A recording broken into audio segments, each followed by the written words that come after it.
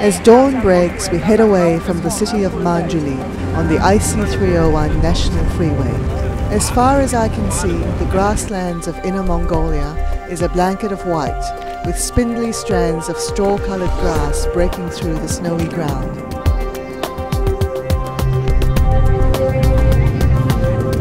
Inner Mongolia is actually in China, not Mongolia. It borders both Mongolia and Russia.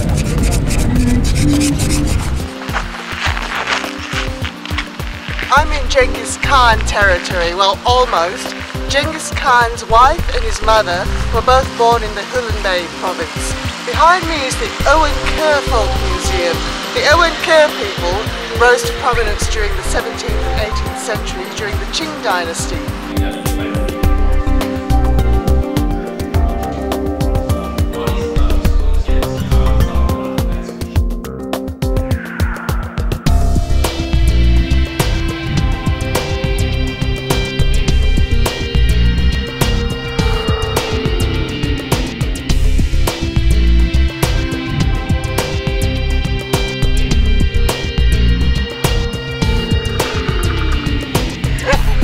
Traditional Mongolian herdsmen live in yurts, which are made from canvas in summer and wool in winter to withstand the extreme cold. I managed to take a peek inside and found them very warm and comfy.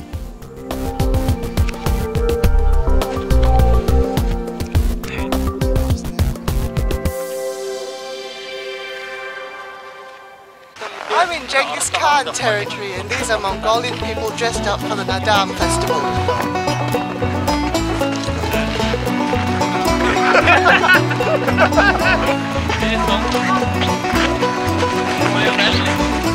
There are 3 Mongolian tribes in Inner Mongolia, and Mongolian culture is found throughout the region. Mongolians are skillful horsemen and love to wrestle.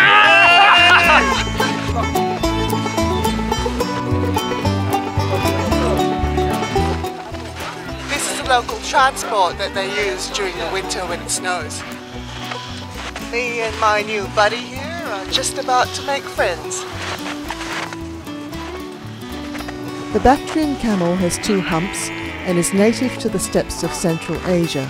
There are only a few hundred left in the wild, and they are classified as critically endangered.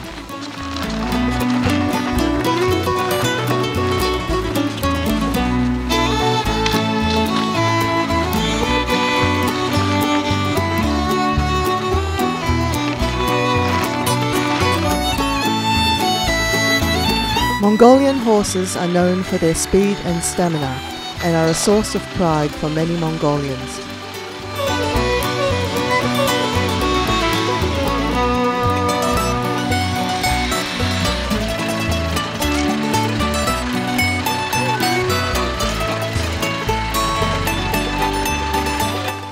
Looks like our driver got a little bit too adventurous and we're stuck in the snow.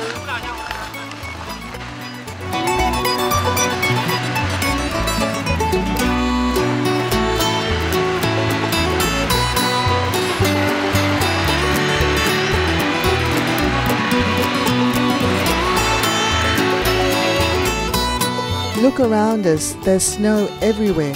If the driver doesn't get the bus back on the road soon, we might have to call upon the herdsman for help. So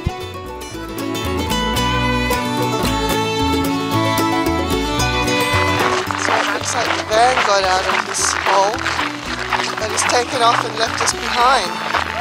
So now here we are running down the road, trying to catch up to the van. And my feet are freezing.